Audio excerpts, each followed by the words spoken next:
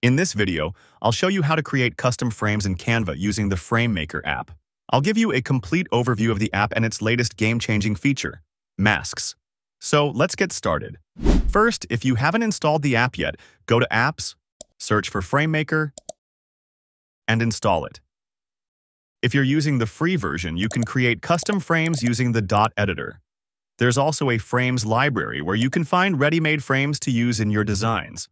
But if you want more advanced options, you can upgrade to the Pro version, which gives you two powerful options, frame and mask. Now, let me show you how both work. Let's start with frames. This feature lets you convert any element into a frame. Let's convert this into a frame. Click Convert Design to Frame, choose the maximum size for the best quality, select transparent background, and click Export. Now, your element is converted into a frame, and you can simply drag and drop images into it, just like Canva's built-in frames. However, there are some important things to keep in mind when using frames. Like all elements must be connected.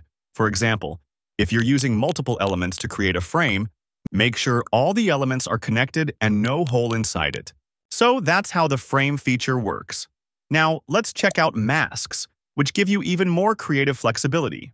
With masks, you don't need to connect all elements. This means you can create complex designs with separate elements and still apply an image inside them. For example, if I have a shape and text that I want to turn into an image fill, I simply click Convert Design to Mask, select the maximum size, check Transparent Background, choose the right page, and export.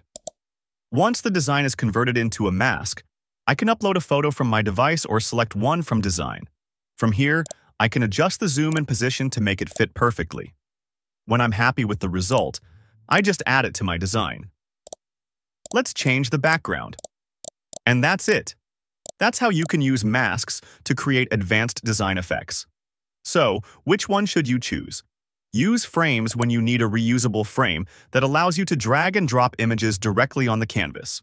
Use masks when you need more flexibility to fill complex or disconnected designs with images.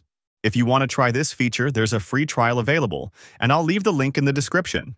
So that's how you can use frames and masks in Canva. What other features would you like me to cover next? Drop your suggestions.